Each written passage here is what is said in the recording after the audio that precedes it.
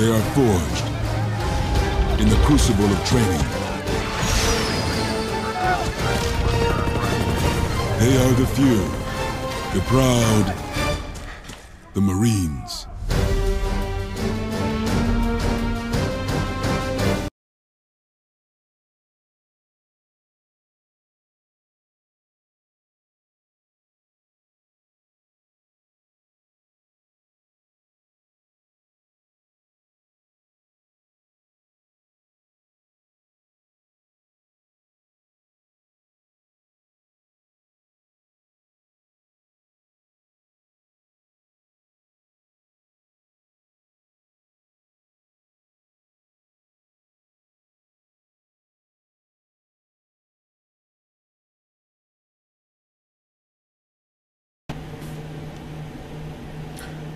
Alright, the first type of question we will run into is a situation where we have two vehicles moving at two different speeds, and we want to find out how long it's going to take for these two vehicles to get 55 or 550 miles apart.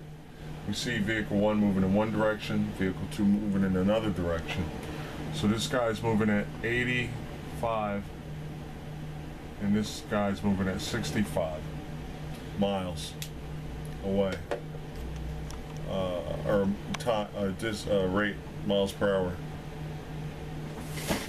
Now we still work within the with the formula distance equals rate times time.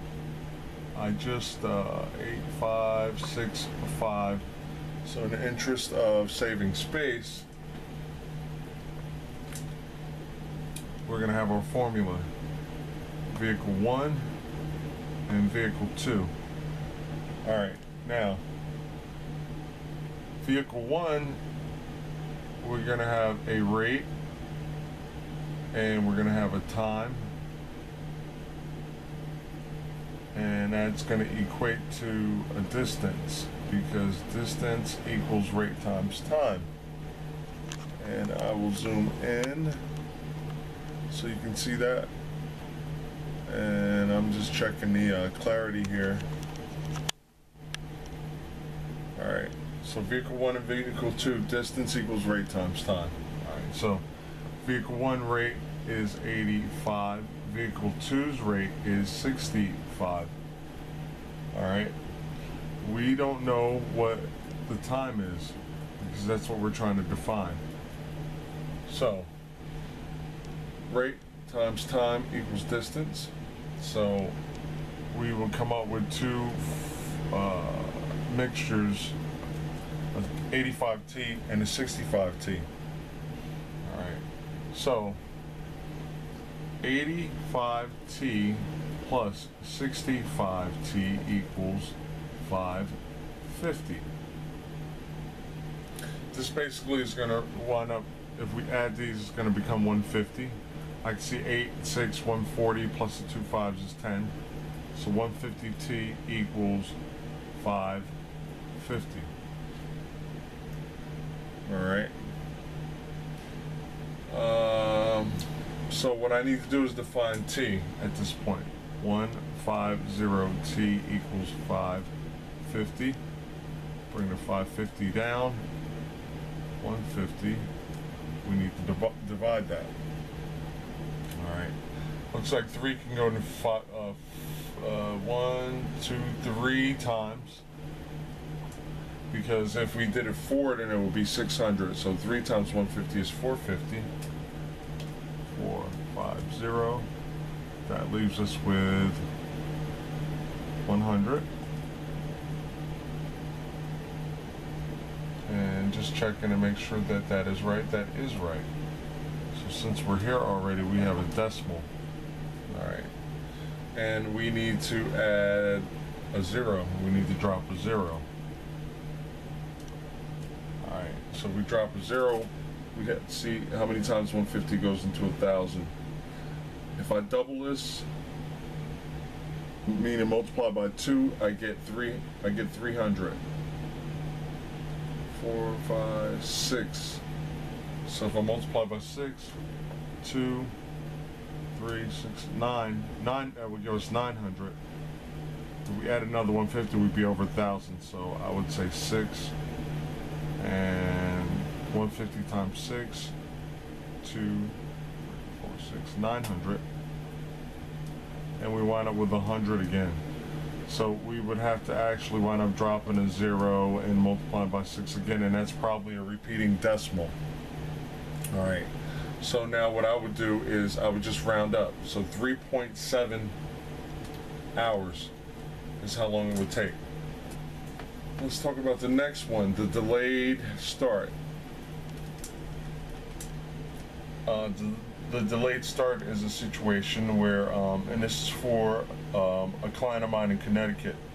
I said I would do a video on this. All right, so we still have our 2 vessels, and this is when one guy leaves, and I'll put plus T, and then the second guy leaves later, and I'll put minus T there, and that's just to indicate that this guy left, and then a certain amount of time later, then this guy leaves. In this situation,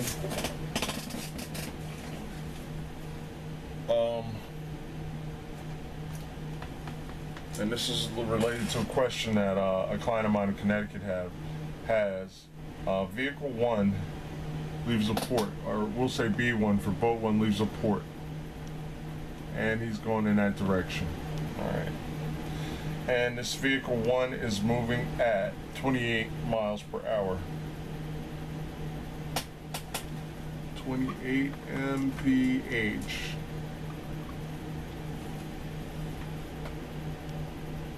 Or I'm sorry, it's 25, not 25. 2 hours later,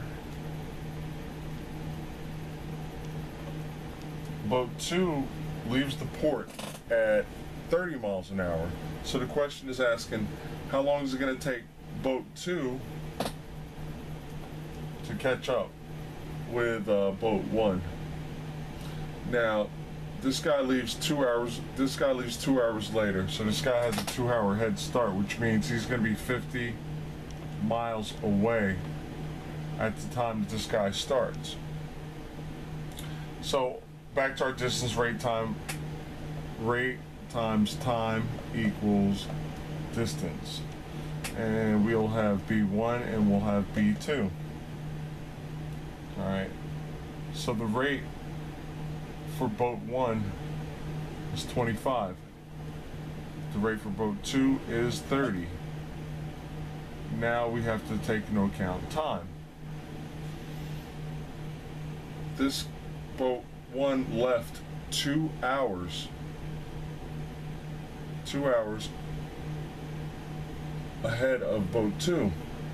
So what we have to do is we have to give ourselves an X plus 2, and this for time just X. Time is the same, but we have to add 2 hours to this guy, boat 1. And both of these formulas are going to come out or equate to a certain distance. But what we need to do is we have to take this and we have to distribute the 25 in this situation, and we'll distribute here as well. So what we have in this case with boat, just check my real estate, boat 2 is 25 times X is 25X, and that's a function of distance because we have rate and time. And then 25 times 2 is 50. In this situation, 30x. 30 times x is 30x because we have 2 rates and we have 2 representations of time. Alright. So now, what we need to do is we need to define time. So we've distributed, and now what we're going to do is we're going to put all this together. 25x plus 50 is equal to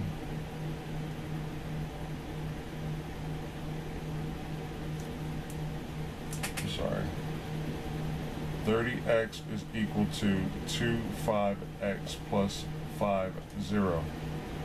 So we have to make these equal each other, and we have to solve for x, which is the t. So we have to subtract 25 from both sides, which leaves 5x here. And then what we need to do is we need to divide both sides by 5. Bang, bang, bang, bang. X is equal to 10. So in 10 hours, boat 2 will catch up with boat 1 in 10 hours. So what we could do is we could test it.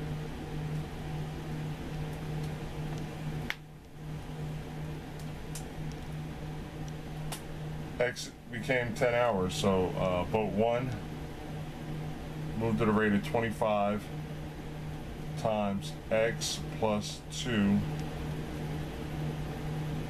Alright, and then boat 2 moves at 30 miles an hour and times x. So now what we do is, and this is just multiplication here, we have to, this is just a multiplier sign, we have to replace 10, x with 10, we replace x with 10, so we have a 10 here, and we have a 10 here, and then we'll find out how much distance we covered.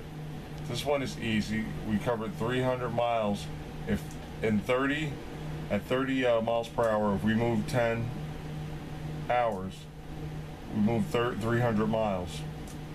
In this case, 25 times 12 equals the same thing. 25 times 12, I'll just do it over here. 2 times 5 is 10, carry 1, 5, 0, 2, 5, 0, 10, 300. So we just tested that out, and that works out. Both of these vehicles moved 300 miles.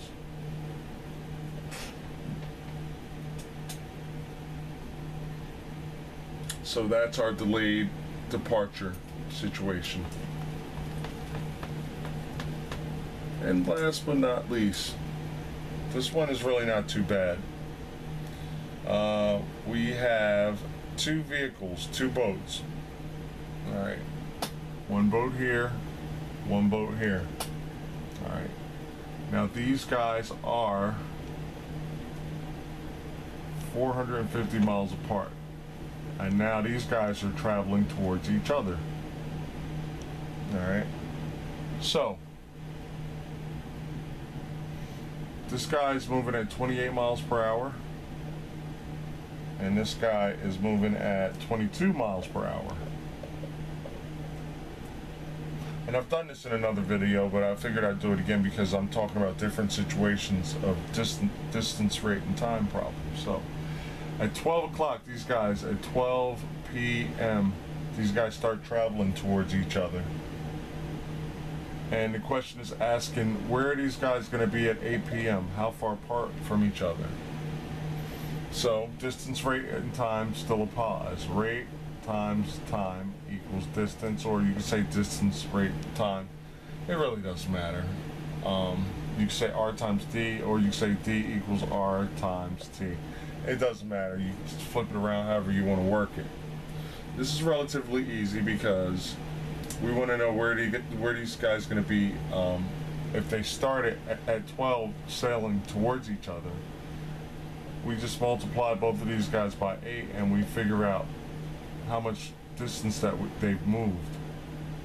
Because distance is a function of rate, which is 28 miles an hour, times time, which is 8 hours. Same thing here. Rate 22 time 8 hours. So this guy goes 8 times 464, 36, 16, 224 miles. This guy goes 8 times 2, 16, 176. 176. So in a span of 8 hours, this guy This boat moves 224 miles in. This guy moves in 176 miles in. Okay. And basically what we need to do is we add the 224, 176, 10.